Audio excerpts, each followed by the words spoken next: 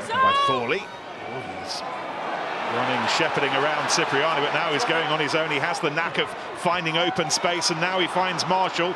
Chisholm is bearing after him. Marshall gets the ball away once more to the try scorer, Woodward. This time there was no way through. One or two more defenders there. However, Mostert, huge hole for him to burst through.